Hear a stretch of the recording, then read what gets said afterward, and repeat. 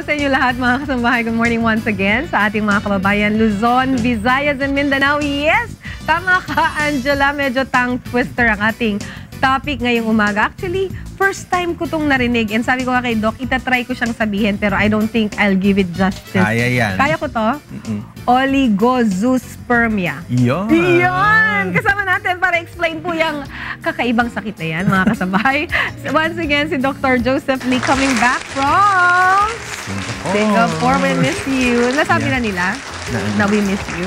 Yes. Okay. Thank you sa keychain. Thank you also. I miss all of you also. Kahit na nandun ako nagko-conference, sabi ko, nakakamiss pala, no? You have to wake up early and you feel na parang parang may kulang. Parang may kulang. Saka yung kami, dapat yun din ma-miss mo eh. Oo, di ba? So I'm here and the group is here. Happy na naman. But we're happy to see you back. Yes. Alright. Okay, so meron tayong ulit pag-aaralan mga kasambahay. I don't know if this is common sa mga kababayan natin dito po sa Pilipinas. Yung sakit na sinabi ko. Wala bang ibang di na sinabi ulit eh, no? Dahil hindi ko na kaya. Kaya mo yan. Kaya ko yan. Pero wala ba tayong mas common na term for that kind of disease?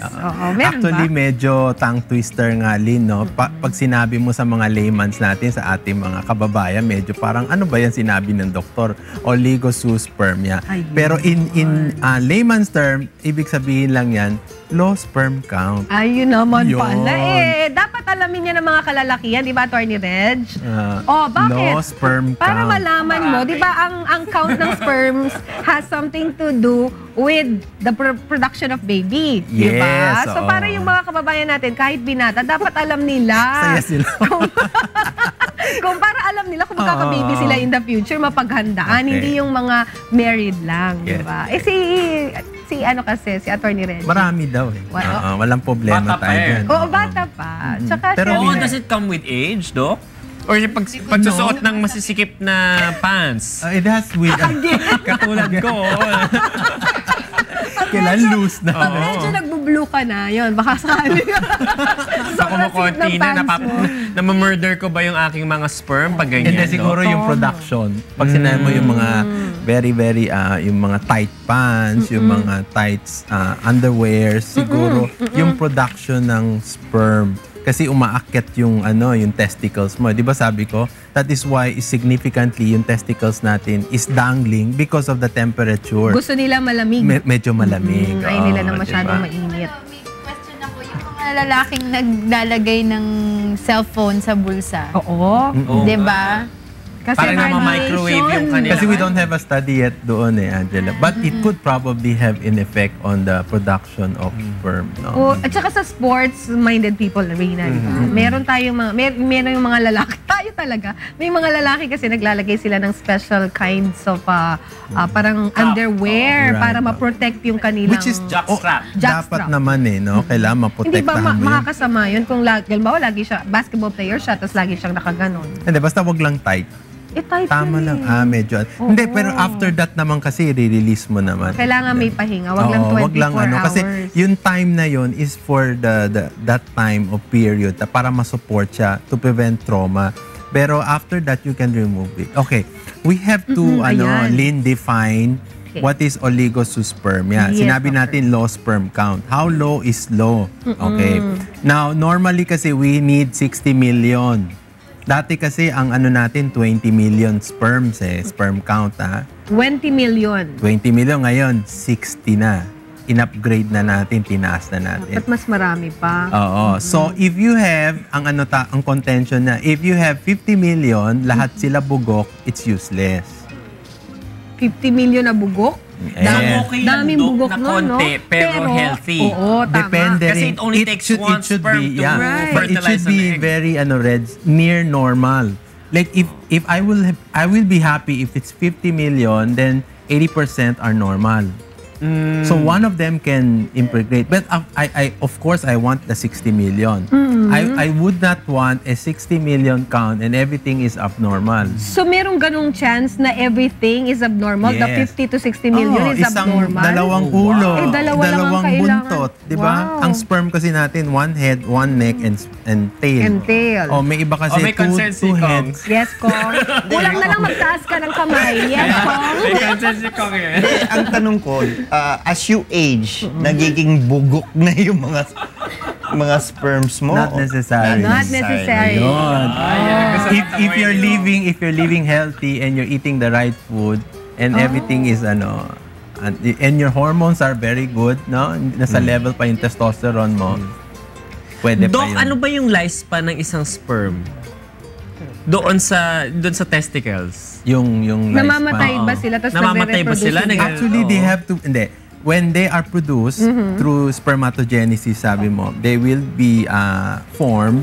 Once they go out the testicles, they will be matured. So pag nasa testicles sila, they are all immature.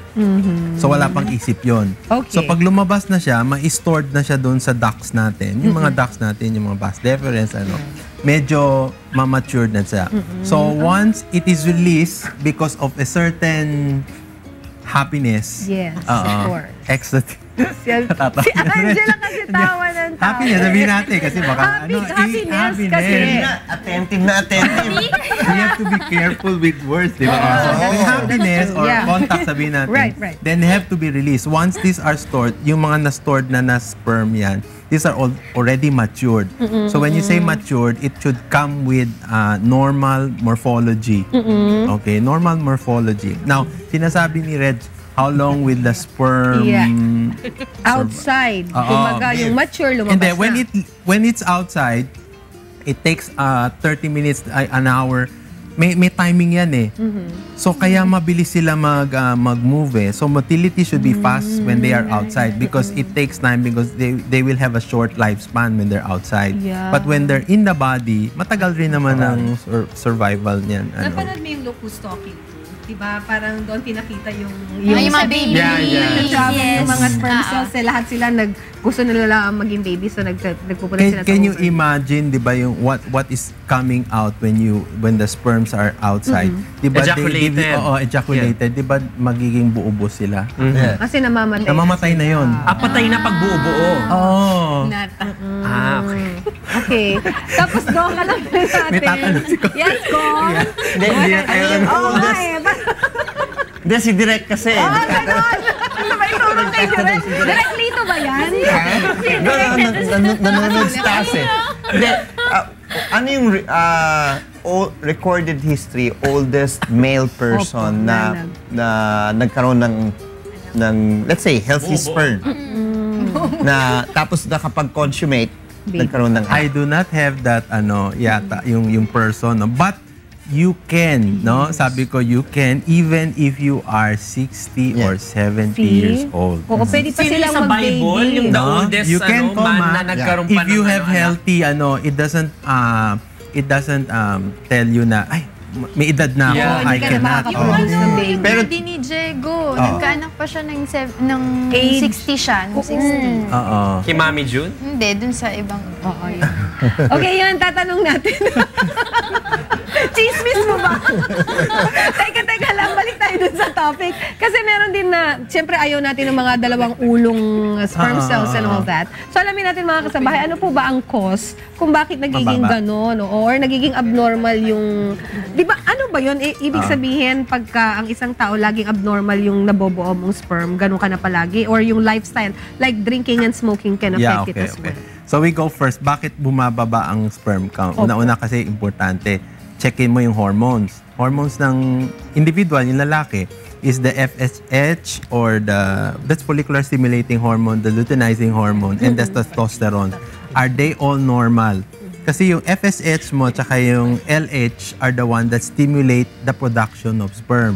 Yung testosterone mo is the one that makes the sperm mature. Ikaw, okay? So, May hormones pa lang ang mga lalaki, do? Oo naman. Meron. Okay. Kala ko sa babae. Okay. So that's hormonal. Okay. Second, yung ano mo sasabi, anatomical. Yung construction, yung dadaanan ng sperm. You should have a very good red carpet na dadaanan ng sperm when they come out. Okay. So from the testicles, when they come out, kasi magsuswim na siya. So the duct should not be obstructed. Kasi kung hindi maayos yun, pwedeng dun pa lang mamatay na sila. Yes, Tama, okay. So yung vas deferens mo, kailan hindi obstructed. Yung epididymis mo, kailan hindi obstructed. Kailangan yung mga ugat mo, tamang-tama. Kasi magsusupplement yan sa Marami sperm. sila eh, oo. So you do not have to, your patient should not have what? Obstruction of any of the structure. And sa blood vessel, yung sinasabi natin, varicocele. Yung bag of worms, pag nakakapa mo sa testicles mo, kasi yung ugat natin, yung valvular portion ng mga testicular vessels natin, barado. Minsan nagbabara. Oo, So, dapat hindi maugat din yung testicles. Or pag hindi. ganun. Okay naman siya maugat, pero hindi siya clogged. May tama. Lakas naman ng tawa. Teka lang. Rinig na mabado. Dok, alamin na natin. Ano ba ang pwedeng mag-cause na ma-block yung mga ugat dyan sa testicle? Hindi, Okay. ano nga, kasi di ba dapat malaman mo para maging maayos yung daloy ng sperm Okay, cells mo. una-una sabi ko, Oh. pwedeng... Ano ba yun? Yung smoking, nicotine can have that, okay? smoking. Alright, toxins, yung mga Toxins. chemical toxins, yung mga pagkain, Dok, industrial. Yung mga pagkain, Dok, ng mga salbahing Si pagkain. number 1 classmate. May tanong. Kong. Kasi usually you can't help na sometimes nagkakaroon ng abnormality ang babies na, di ba?